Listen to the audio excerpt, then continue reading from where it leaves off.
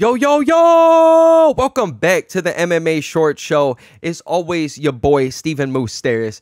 And, I think it's time we get honest with ourselves about MMA. I mean, after watching UFC 306, I come on here, share my instant reaction. I'm buzzing the entire night. I thought the Sphere card, everything that they did with the visuals and everything was awesome. I thought majority of the fights were amazing.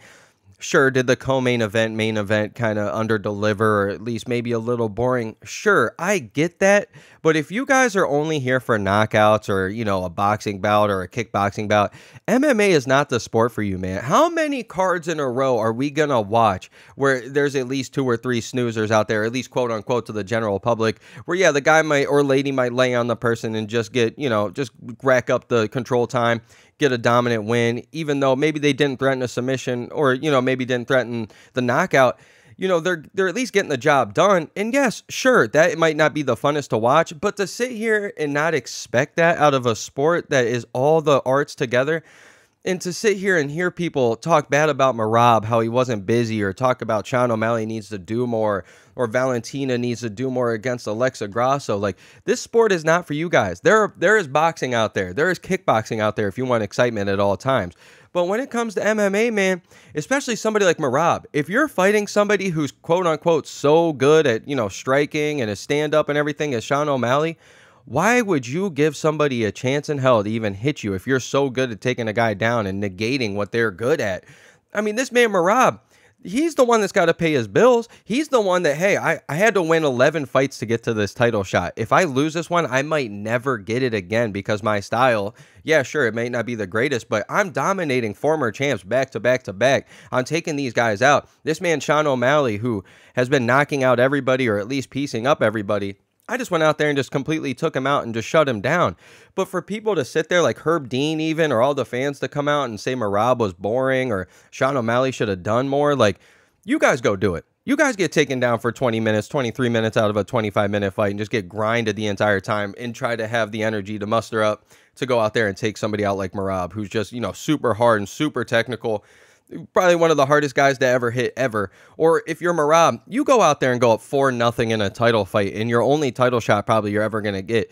And you want to sit there and give a guy like SeanO'Malley a chance to snipe you? I mean, we saw him with the teep kick, hurt his stomach twice, hurt him bad, like almost could have got him out of there. But for us to sit here and, like, even Valentina and Alexa Grasso, like, name a trilogy that's ever been phenomenal, like, especially the third fight. Usually these guys or ladies know each other so well.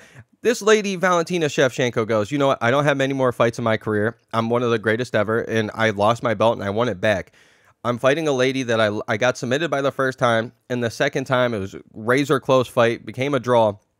My only thing of success there really wasn't my striking. It was my control time on the ground. So why wouldn't I go out there and do that? Like, the fact that we sit here, I know it's easy for me to sit here and play armchair quarterback or whatever you guys want to call it.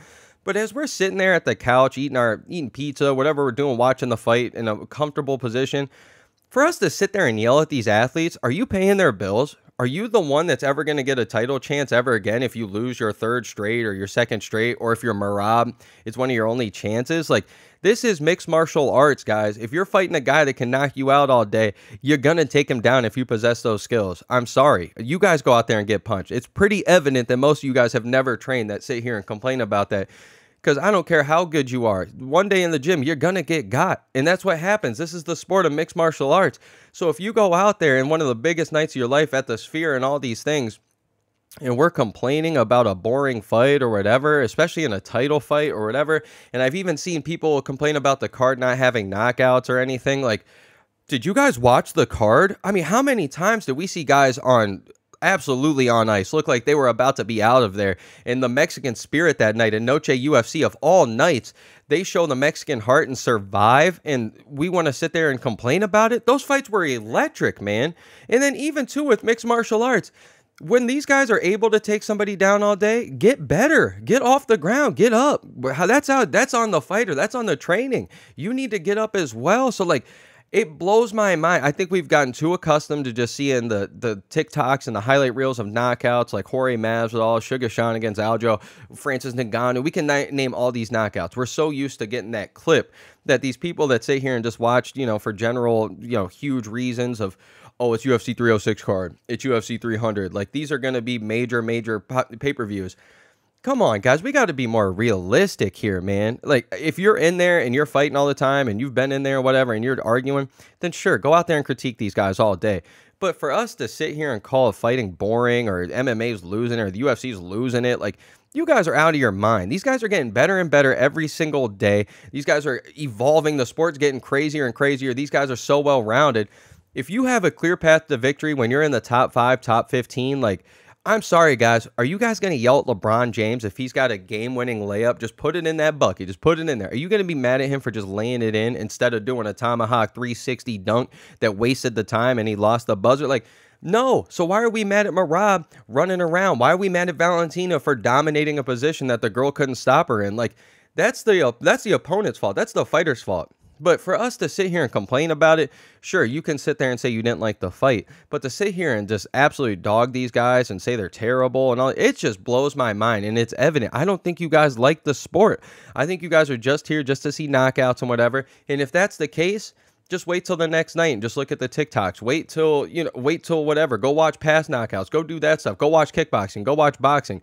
But MMA is not for you, I'm telling you. And sure, it's okay to call fights boring and whatnot, and the style's boring, but let's be honest here. Some of the greatest, memories we even have in MMA, some of the greatest moments we've ever had, one of the freshest ones that come to my mind, Leon Edwards against Kamaru Usman in that second fight just a couple years ago.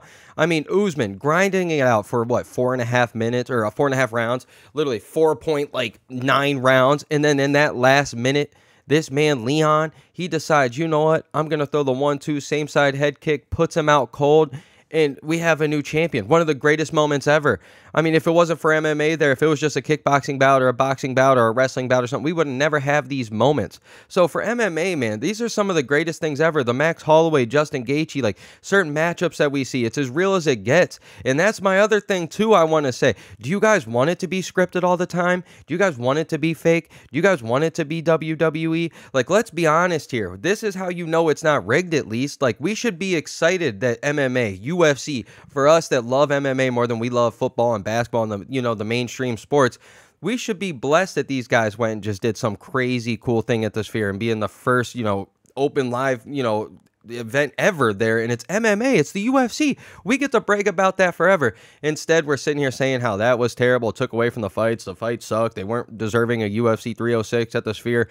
Like, you guys are insane, man. So I really think we need to look ourselves in the mirror. And if you guys are one of the ones saying that this fight card wasn't that fun, it was boring and everything, I just really think that genuinely you guys do not like the sport. And I think maybe we need to find another sport. So it's always your boy, Steven Moustaris. Let's go, baby. Let's go.